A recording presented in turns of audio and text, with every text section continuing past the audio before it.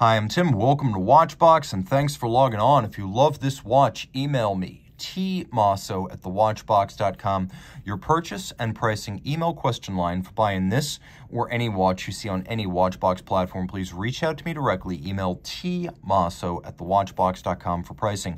Today we are discussing the rarest version of one of my favorite watches. Launched in 1997 and made in only 100 pieces, this is the yellow gold variant of the Vacheron Constantin Saltarello Jump Hour Retrograde. So back in 1997, 3 versions were launched: rose, white, and yellow gold.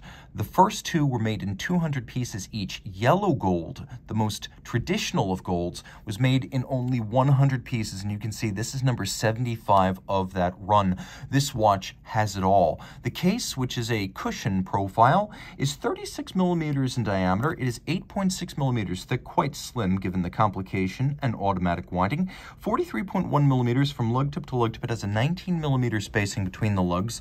This watch is traditionally sized, which means it's suitable for men and women. It's a unisex option. Note the lugs come nowhere near the edge of my wrist, and it's super flat, as a Vacheron dress watch should be. This one fits easily underneath the cuff.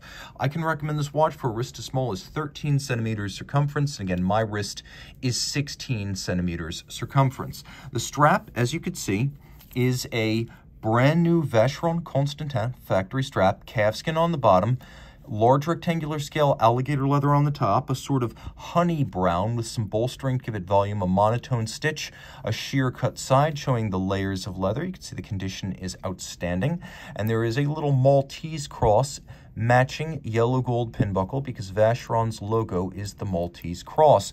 What I love about this example is that it is in the best condition of any Saltarello I have ever encountered.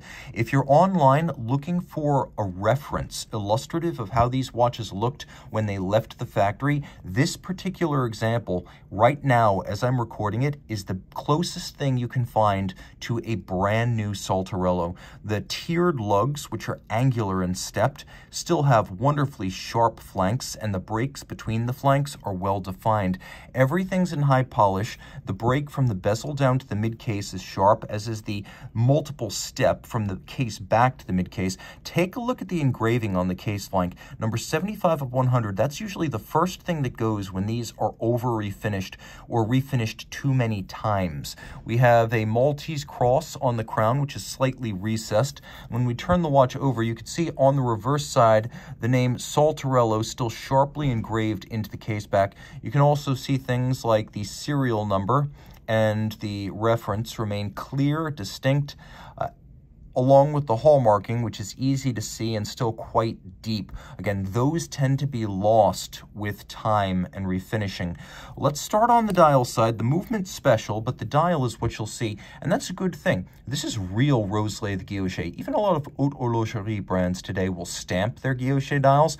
This incredible sunburst rayon, which emanates out from underneath the retrograde hand, this is real rose lathe engine turning. It says hand guilloche because all of this is done by a cam-based engraver that is guided by the hand of a guillocheur, a specialized artisan who works on pieces like this exclusively. Now you can see there's a cutout for the name and the city of origin, as well as for the scale of the retrograde. You can see that the hand is fluted down its center. We also have applique diamond style minute indices and applique minutes. Let's take a quick look at how this works.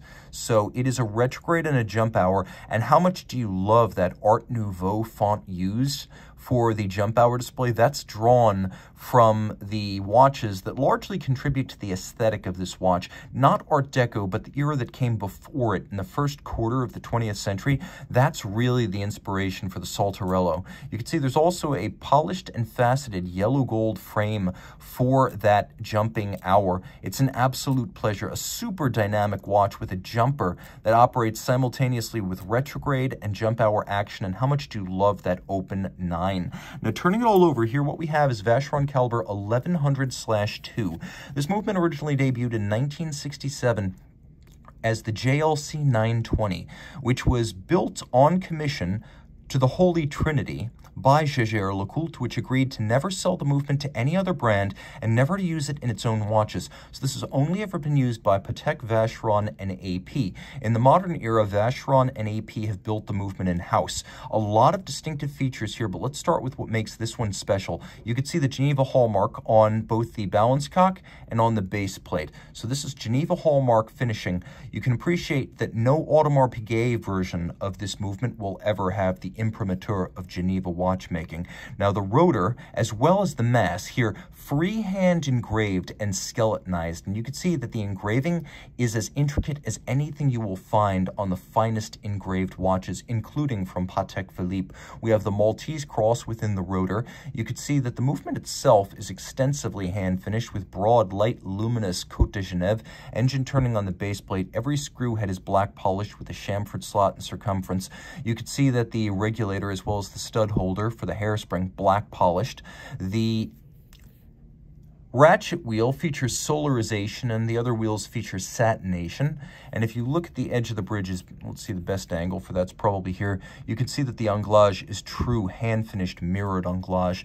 Technically speaking, it's an automatic winder with a 40-hour power reserve. It's got a vintagey 19,800 vibration per hour beat rate. It pivots on 38 jewels, and as you can see, the rotor runs all the way around the movement. One side has the mass, but the rotor runs all the way around. The rotor is actually made of beryllium, and it pivots on 4 ruby rollers that sit at the 4 corners of the movement, and as a result, the bridge will not come in contact with the rotor, and the rotor will not come in contact with the base plate. And these things can be sunken very close together thanks to the ruby rollers and the full annular beryllium ring.